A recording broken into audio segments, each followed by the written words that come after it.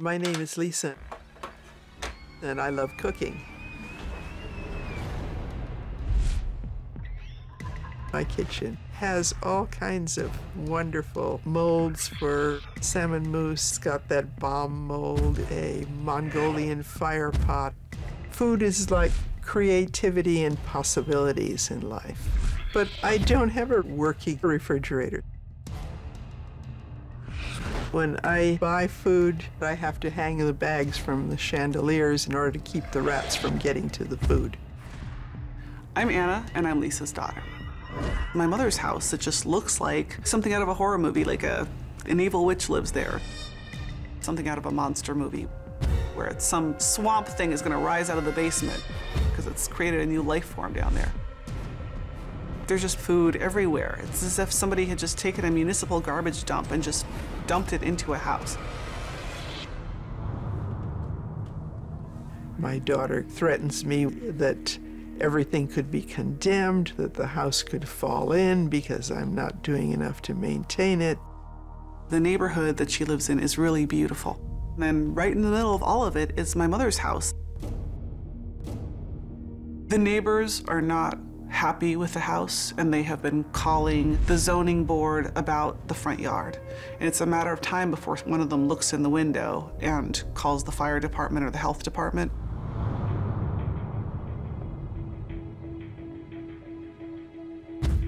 My father was an abusive sociopath, and in a way, I always felt like it was like living with Jim Jones. He didn't know how to have a relationship that wasn't based on fear and control. Living with my husband was constantly up and down. You know, very good, very bad. I love you, I love you, I love you. Move out, I can't stand you.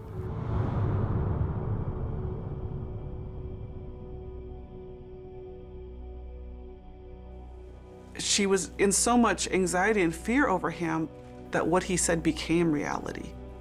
She became a hoarder because he told her she was one, like a hypnotized person, you know, carrying out exactly what he described.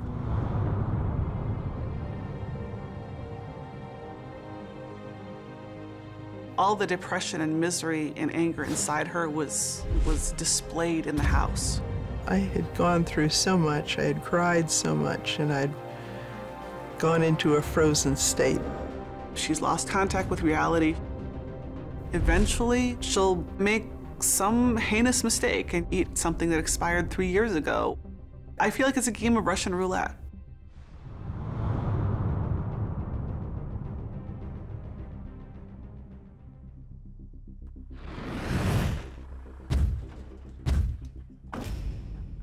Good morning, everybody. Good morning. My name is Matt Paxton. I'm an extreme cleaning specialist. This is going to be a tough one because everything in this house matters so much to you. This is a great opportunity to work on your mind and your home. All right, let's do it.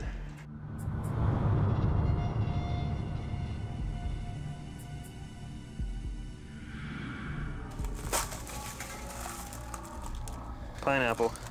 The dried pineapple.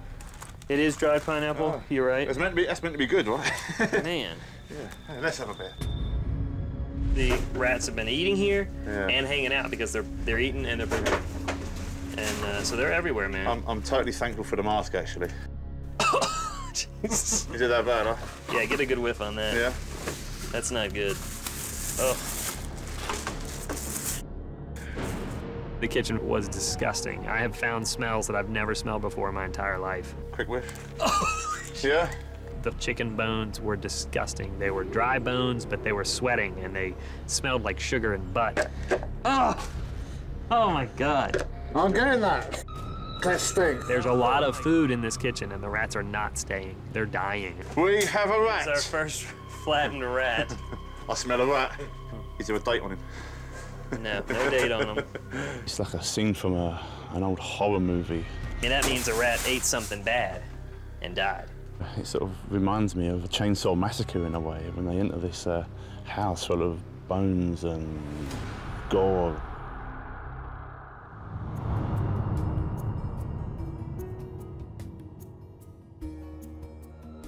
The first bag I have here happens to be a bag of cans. My name is Mark Pfeffer. I'm a licensed psychotherapist and specialist in the treatment of compulsive hoarding. Well, what's your thoughts about the cans? Oh, I see potential in everything. Right. So What would that potential be? there are lots of things you can do with tin snips to create flowers. Because of Lisa's intelligence and creativity, Lisa's taken the infrastructure, if you will, of a hoarder, the multi-purpose, repurpose use of an item, and taken it to a whole other level. Well, you said you see potential in everything except for yourself. Well, I'm too old for potential anymore. Really? Yeah. So this can, theoretically then, would have more potential than you. It's very hard to listen to this. To hear my own mother say that there's more potential in something that's trash than there is in her, that's an incredibly painful thing to hear from my own mom. I really did my best to be there for my mom, but what comes out of her mouth, it makes me very upset. Angry, frustrated, sad, all at once.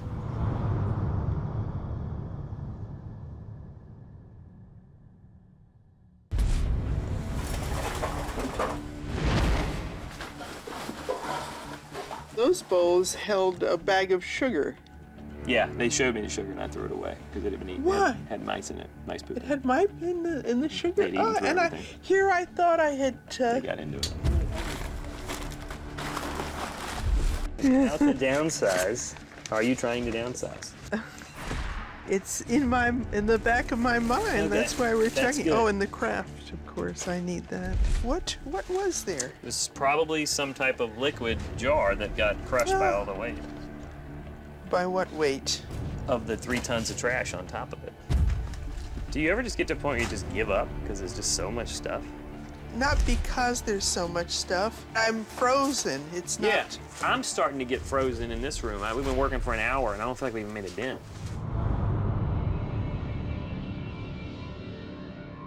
And this is just fossilized. It's not even like eaten, it's just fossilized.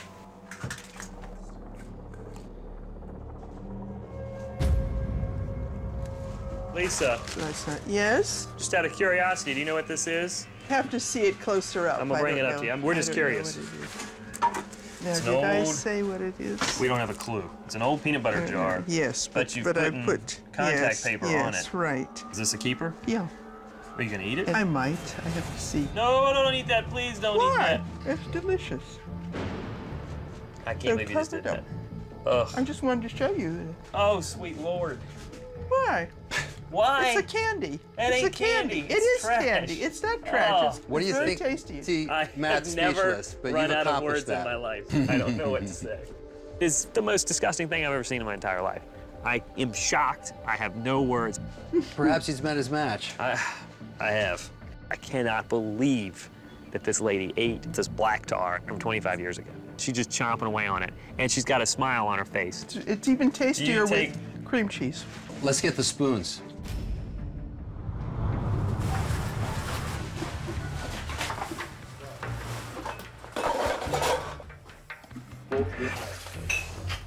Wow.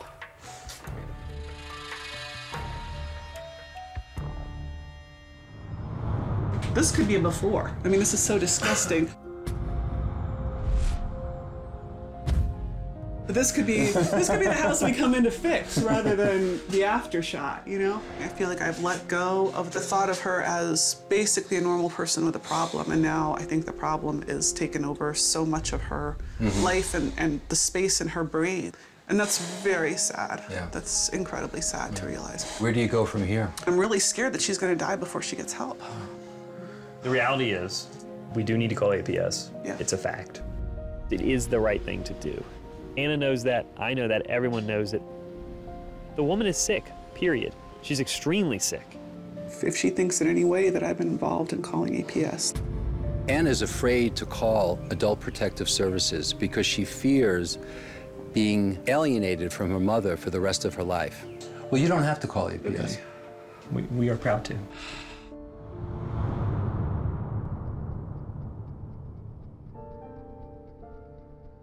I feel that there's substantial resources needed to get you the help required to be unfrozen and to live a safer life.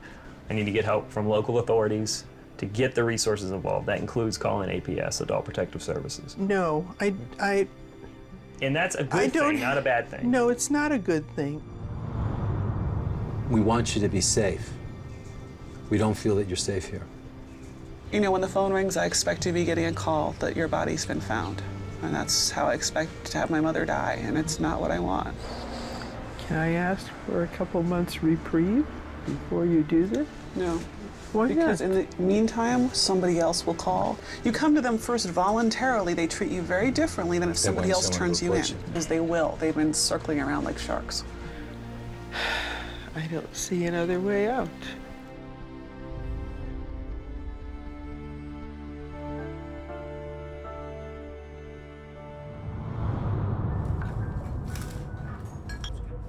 I'm resigned to having all those people in the house.